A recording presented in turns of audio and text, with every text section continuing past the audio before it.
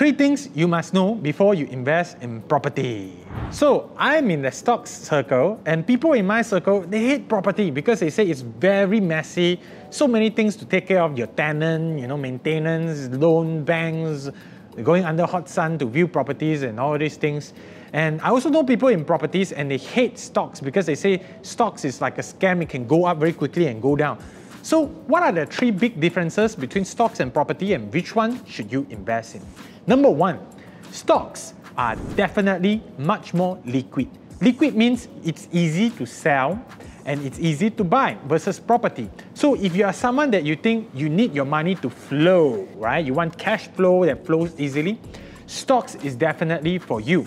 Because if you suddenly need to use money, you can sell and use the money within 3 days. But property, no. It will take you like few months to sell a property and receive the money. So if you're in an urgent need, it cannot help you. And you cannot sell like just half the house. You must sell the everything.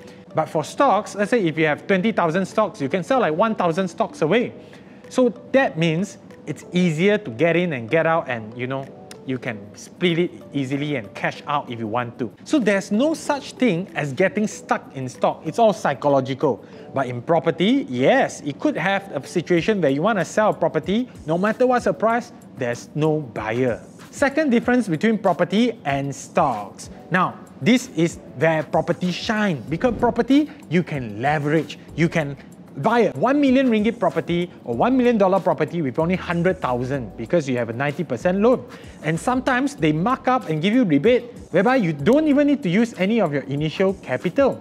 Whereas stock, it's all cash basis. Yeah, you can do margin financing, but it's super dangerous and everybody get burned with it because there's this thing called a margin call. Whereas for property, there is, but it's very unheard of and rare. But let's say if you're gonna invest cash, which one is better, property or stocks? Confirm is stocks, because stocks can go up 50% to 100% in a short time, within 1 year or few months, but properties is super rare, almost unheard of. So if you're gonna be investing using cash alone, stocks is the way to go.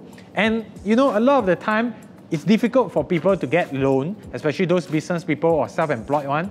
So that's why stocks is the best way to go for them. Now, so after telling you all these difference, which one is better? Like I say, there's no such thing as a better. Both is just as good, it depends on how you use them. And I mean, you can run both at the same time. So let's say if you haven't borrowed any money and you have a good loan eligibility, go ahead, when you have a 90% loan quota, go ahead, find a good property, invest in them, make use of other people's money to make money for you. Now, if you're gonna invest your own cash, or let's say if you have a problem getting loan, stocks is the best way to go because it gives you the best return in terms of the cash that you put in. So I see people getting burned in properties and stocks, and the reason why, it's because of a lack of skills. No problem with the asset, but it's a lack of skills and knowledge.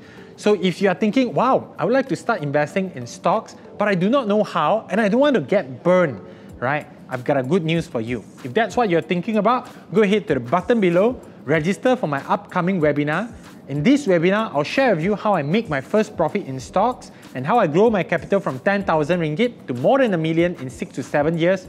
What strategies do I use for different stocks? What is the system? What is the step 1, step 2, step 3 that I do? In fact, this is what I use to make 20 to 30,000 ringgit a month in stocks investing. Once again, my name is Ming Teck.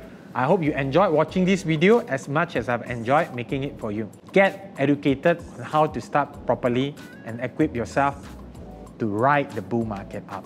See you in my live webinar. Bye-bye.